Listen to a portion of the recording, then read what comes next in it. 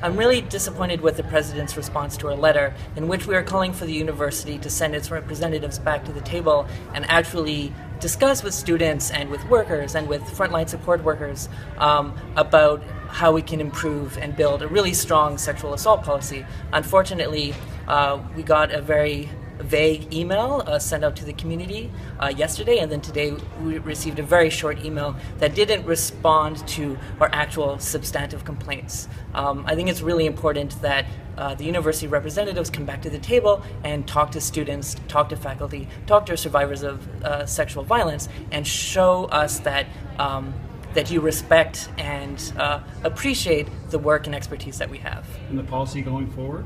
The policy going forward, well, we have a meeting next week, and I very much hope that the university representatives will be there, prepared to engage with us.